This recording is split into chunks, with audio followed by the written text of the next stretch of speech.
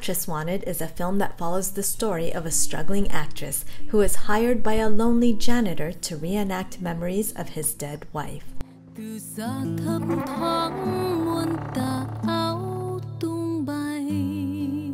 Cô cần gì? Dạ, cho đến để thử vai ạ.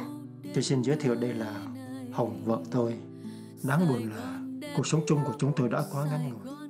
Thien A, Pham, the producer, how did you become a part of the film?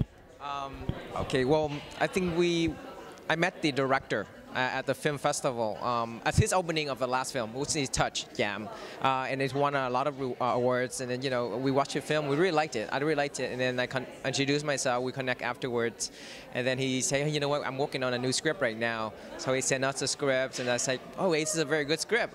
And I'm like, oh my God, this is a really good script. And it's what I liked about it is the fact that it's not just a Vietnamese story.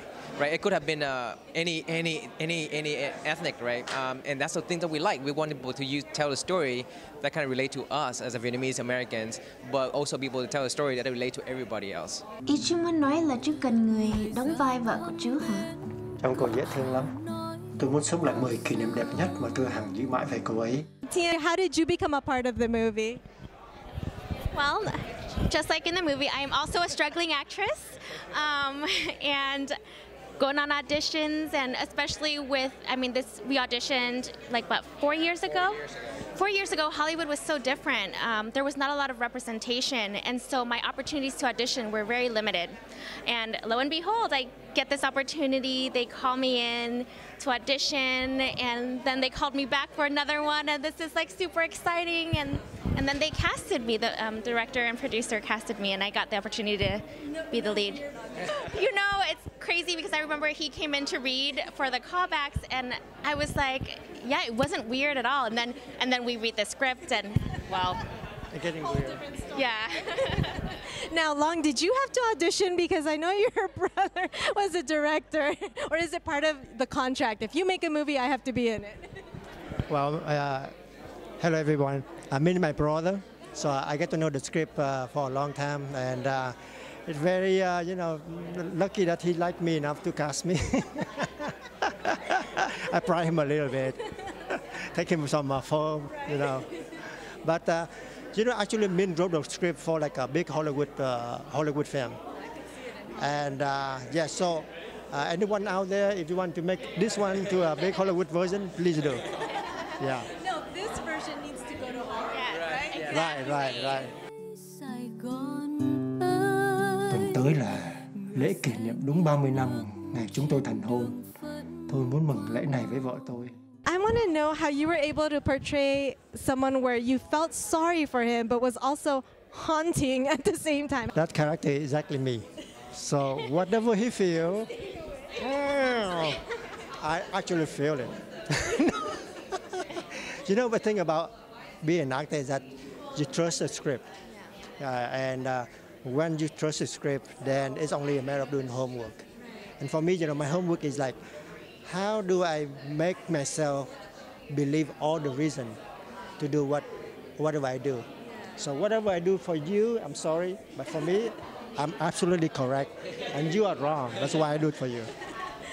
Speaking of believing, I was going to ask you that question, like, as your character, what made you believe, okay, I want to take this role, and how do you feel for him, even though everything around it sounded so fishy? Right. Well, luckily, my character is a lot like me in a sense. She's very naive. She always believes in the good in people, right? And then also there's that desperation and pride of not wanting to borrow money from her mom again. So, I think that's why, even though there were red flags, and her best friend, played by Isabel Du, always mentions it, she's blinded by that. And then she also sympathizes with this man who lost his wife.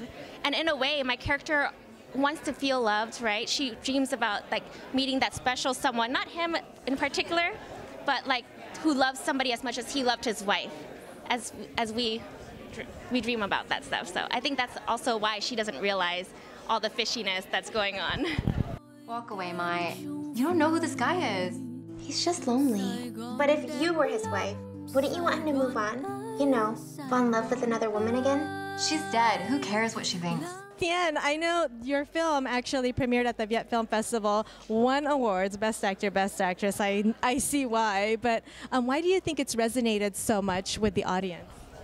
Yes, I think very great question. Thank you. I think that when people watch the film, there are two things that I think they really resonate with. One is that they see the Bosa, the little Saigon, the way it is. And it's not in a pretty light. If you look at it, it's very dirty. It's you see it's in different ways, basically, right?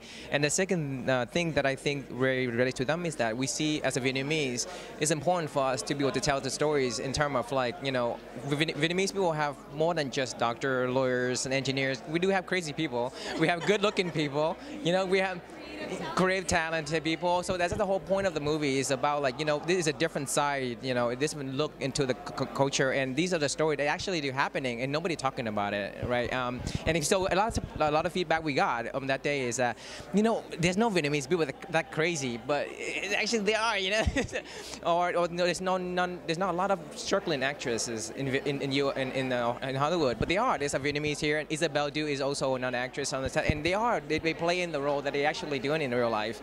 So in that sense, so I think the Vietnamese people really support that, and they see it differently, and I think very important that they see the sites, other locations are very pretty for them. Actress Wanted was also released in Vietnam with the cast and crew attending the premiere. Oh, wow. So I was actually born and raised in California, San Jose up north, and I hadn't been back to Vietnam since I was 16 years old. So to come back as an adult, the most touching thing for me to be back there is the fact that I feel like it's home to me. It's my homeland still. Even though I wasn't born there, there's this sense of connection that you have with the food, the people, the country itself. And then getting to come there as, I don't want to say it, but kind of like the star of a lead movie and getting to do press, it was such an exciting and such an honor and humbling experience, and I really loved it. I can't wait to go back. Yeah, we had a great time, and the Vietnamese audience are wonderful. And after 30 years away from home or more, I come back home, and it feels like yesterday. So I'm very happy that we get a chance to come back. I think, we're very blessed. We're very honored to get the support from the distributor. Galaxy is one of the biggest distributors in Vietnam, so they believe in the film. And if you watch the film, it's not a commercial film in that sense, right? So they took a risk on us, and they actually opened nationwide, which is a very big deal. I know we were very surprised. And so we got a really good support over there. And I think we have the the filmmakers, our director have a really good relationship with the distributor, and also we have all of us have a lot of filmmaker friends over there. And if you look at the Vietnamese industry, the film industry in Vietnam, there's a lot of expats coming back. So a lot of filmmakers are actually living here, and they're coming back and doing that. So when we have films coming back, we got a lot of support. So in that sense, it's kind of like, make us feel like, okay, so at least the story, not too bad. People are actually coming out and support it.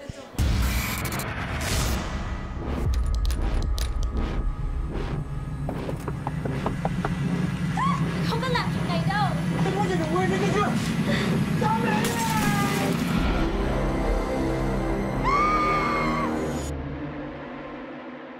Vui hay buồn gì thì kỷ niệm cũng là những gì chúng ta còn lại ở đoạn kết. Sài Gòn